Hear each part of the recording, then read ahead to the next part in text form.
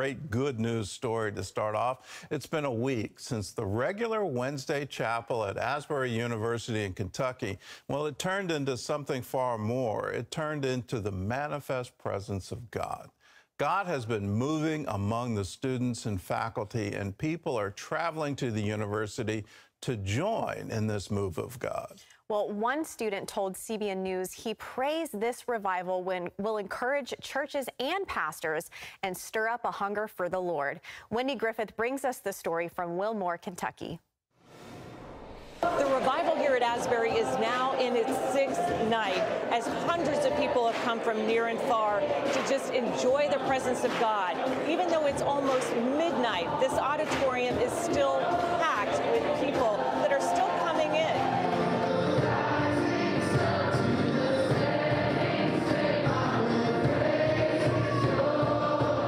In the last 2 evenings, we've estimated well over 3,000 people that are here and at these different locations to worship the Lord. Were you prepared for this?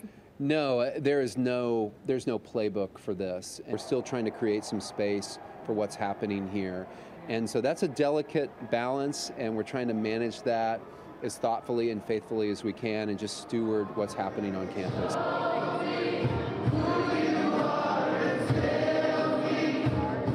I was definitely a bit skeptical at first, just because growing up with my church, we never had anything like this, and so I just wasn't used to the idea of a revival.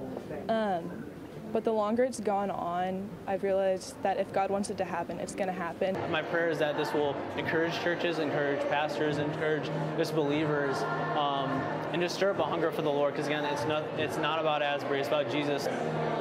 The fire that started here at Asbury is reportedly spreading as students from nearly 24 other college campuses have come here to take part in the services. And what God started here a week ago is showing no signs of stopping. Wendy Griffith, CBN News, Asbury University in Wilmore, Kentucky. Well, apparently it's infectious. Lee University is already seeing a similar move. I know of many universities sending delegations there in hopes that they can catch it and bring it back. And if you want to catch it, I think it's online, so you can watch. You don't have to go to Kentucky for it. And realize this, God is always all around us. He is always waiting for us. We keep asking him, when are you going to pour yourself out over us? And he keeps saying, well, when are you going to receive it? When are you going to take the time to come and just sit at my feet and let me pour into you? You can have revival every day. You can have Jesus 24 hours a day. It all depends on, are you hungry? Are you thirsty? If you are, if you seek him first, then you'll find him.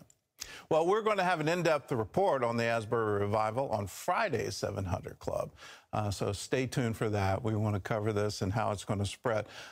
My prayer is this spreads across the nation and around the world.